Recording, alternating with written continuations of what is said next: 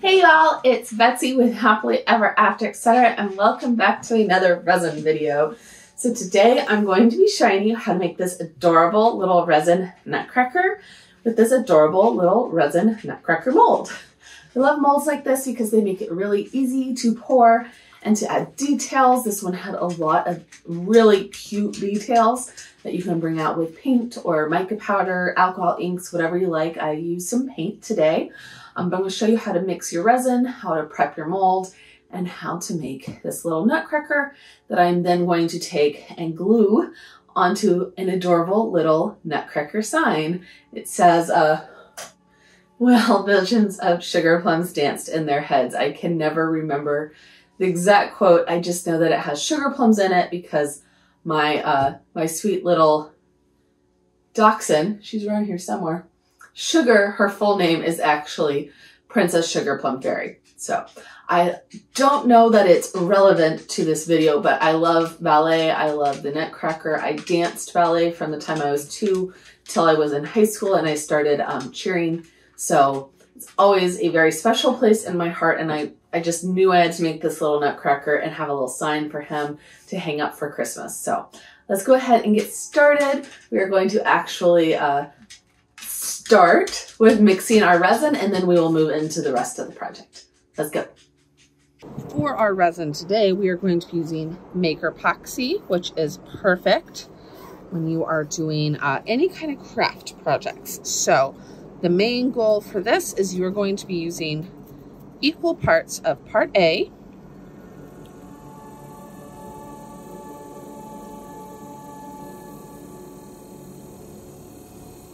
and part B. So whether you're doing 50 milliliters or 500, we'll use equal portions. So 25 of part A and 25 of part B, or 250 of A and 250 of B. I use these larger bottles with the pumps because when you're pouring in large portions, it's a lot easier than pouring them by hand. But if you're doing small projects, say this is your first resin project, you may get just the smaller bottles and use smaller portions.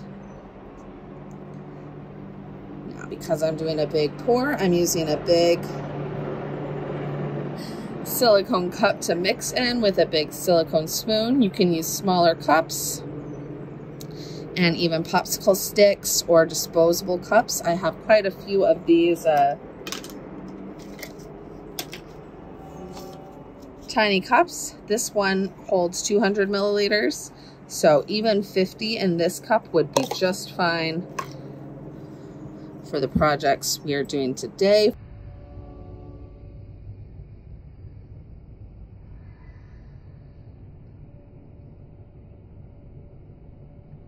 Right now we should be right around 50 milliliters. So for our summit sign, that is more than enough.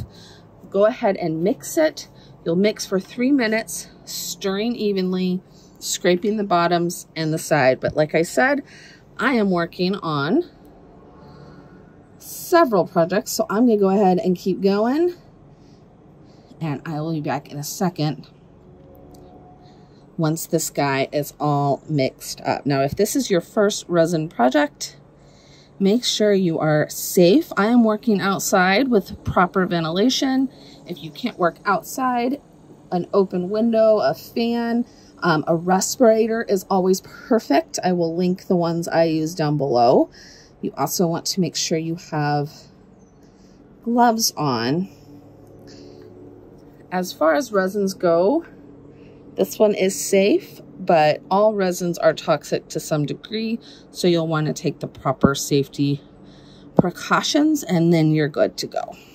Same as if you were painting a room. You want to use gloves, respirator, everything that you might need for breathing in fumes. So, all right, I'll see y'all in a minute.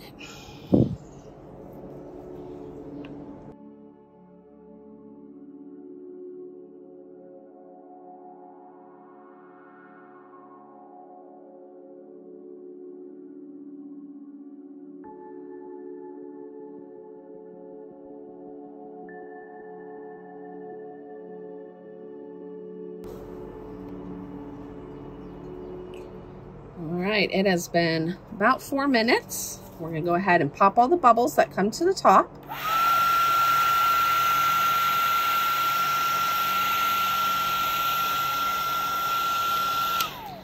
And now we're going to set this aside for just a second.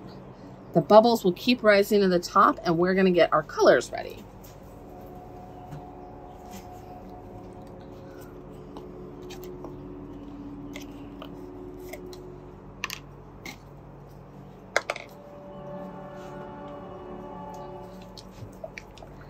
Let's do some pink. These are just craft paints, acrylic craft paints. You want to do about 10% paint to resin. You can do a little more, but it will start to mix kind of funny. And while you can use all kinds of mica powders and alcohol inks, there are all kinds of different things you can use to mix into your resin. You do want to probably test most of what you're using. Not all craft paints will bond properly with your resin, while things like mica powder or alcohol inks that are mint, that are made to mix with resin, will do a better job. This is a Tester's brand paint. It is a craft paint. You use it really for hobby things like model trains. My dad's huge on model trains. I grew up making little houses and things with him. And so this, I mean, it just gives you the best, most metallic look. Love it. I'm gonna do a little bit of this metallic rose gold. You always wanna make sure you mix or shake.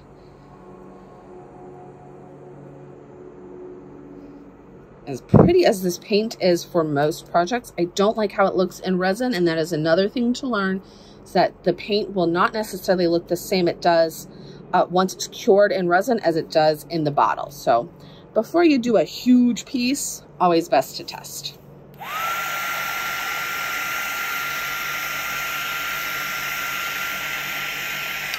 All right, we are also going to be using these rose gold flakes, but we'll be adding those right to our design, as well as probably into some of the clear at the end. So I'm not gonna do an individual cup for these. Instead, I'm gonna go ahead and start pouring this into our cups. While it is easier to mix all our resin in one and then disperse it amongst the paint, it is risky because our resin being all together in one bucket will start to cure fast. The more resin in one spot, the hotter it gets, faster it cools. So we want to go ahead and separate this out into smaller cups so we have a longer work time.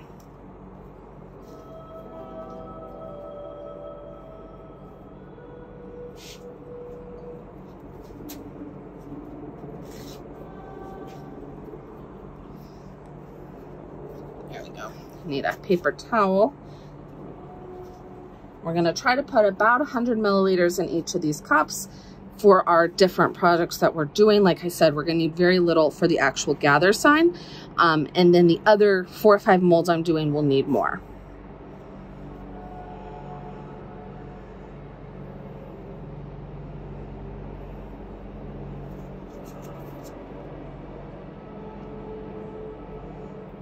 Right, try not to wipe as much resin as we can.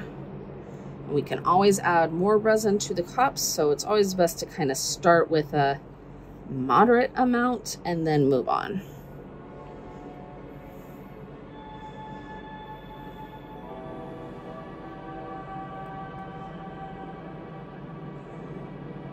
All right, like I said, we don't need as much in that one, so we've left about half in here.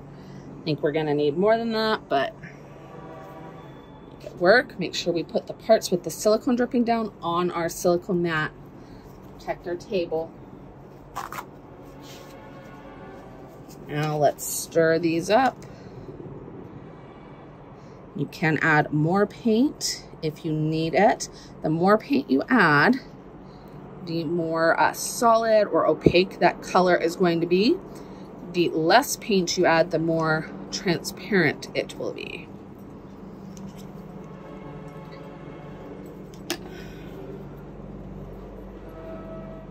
pink. This is for our Nutcracker. If you guys are following along over at the Summit, the Christmas Cricut Craft Fest, and you want to check out all these other projects I'm talking about, you can head over to my YouTube and all of the videos will make their way there. But if you are at the Craft Fest, you're probably only interested in our little gather sign because he's gonna be so cute.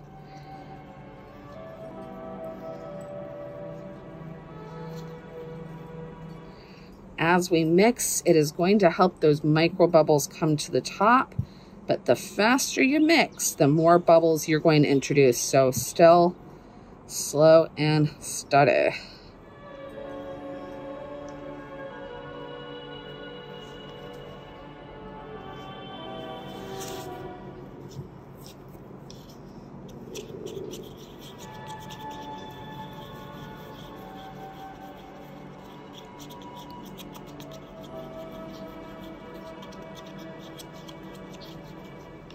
All right, we're looking good. Let's go ahead and pop all the bubbles that have risen. You can really see them in this copper. The oil base of that tester's paint really brings the bubbles to the top.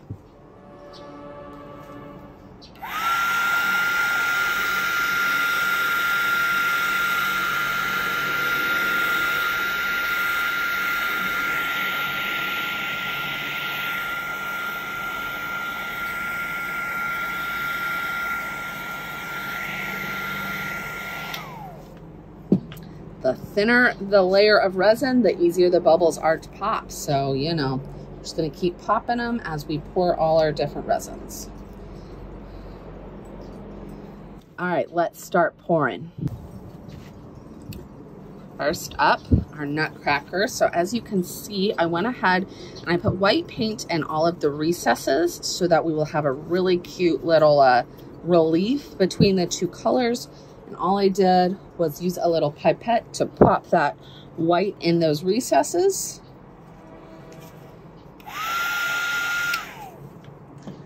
All right, I'm gonna take our pink and we're going to start to pour in a thin stream, making sure we get into all those crevices.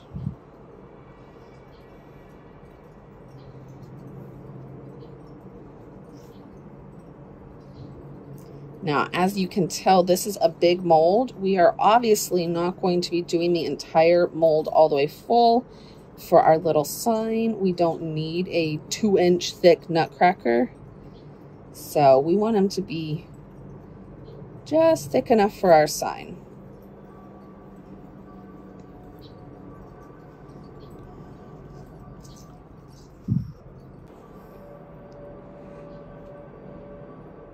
I'm going to guess that is going to be about 100 milliliters of resin thick. And that's looking pretty good to me. He's about 1/4 of an inch up the way on the side here. You want him thick enough that he's not going to break, thin enough that he won't stand out too hard on our sign. And there we go. Let's go ahead and pop those bubbles.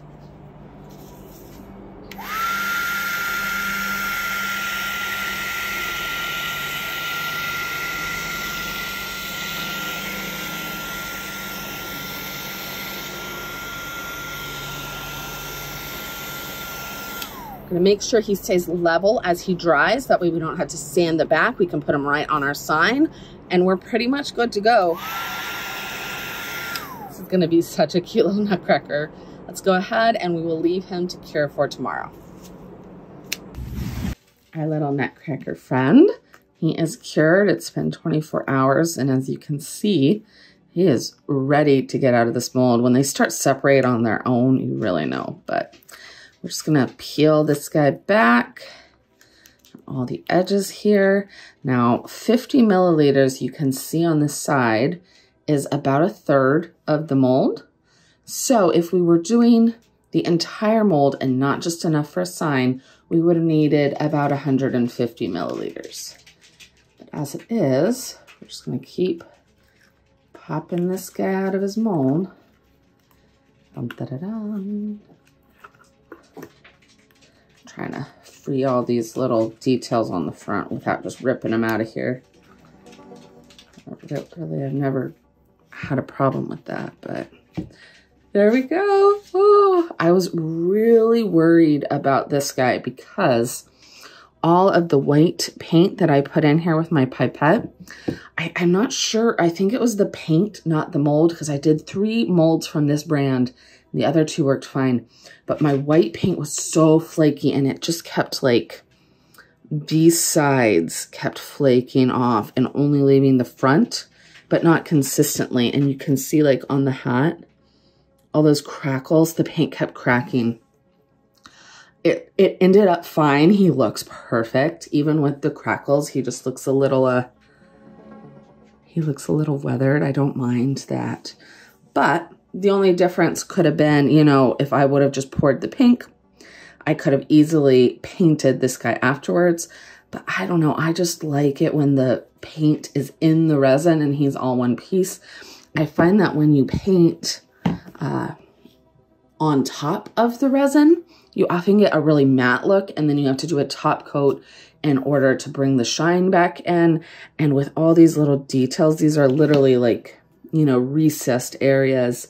I didn't want to have to do a top coat. So you want to see what I mean? I did some resin gnomes last year for Christmas. They're really not Christmas related other than I wanted them at Christmas time. But I painted those afterwards and then did a top coat. So I will link that video down below. In the meantime, we are gonna check this out. Oh, it's like it was made to go together, because it was. This is why I like designing my own SVGs to go with my resin pieces, because then they literally go together perfectly. I'm just drinking it in. All right, y'all, I hope you liked this project. If you did, let me know. Let me know what you would do differently. I kind of want to take, I don't know, like maybe some multicolored paint pens and just draw little dots on this guy. I want him to be a little bit more colorful, but I like the pink and white simplicity of it. So I probably won't. Maybe I'll pour another one and try it. But in the meantime, this guy's finished. I'm just going to put some super glue on the back here to fix him to our sign. You could also put some Velcro if you want to be able to take him off and switch him out. But this guy is a permanent fixture for this sign, so I'm going to super glue him together and we are done. I hope you liked this. If you did, make sure you're following, because I have more resin projects coming out. Cricut and resin. I love doing these little signs with the 3D resin elements and the Cricut. I don't know why, they just make me happy. So I will see y'all in the next one. Bye.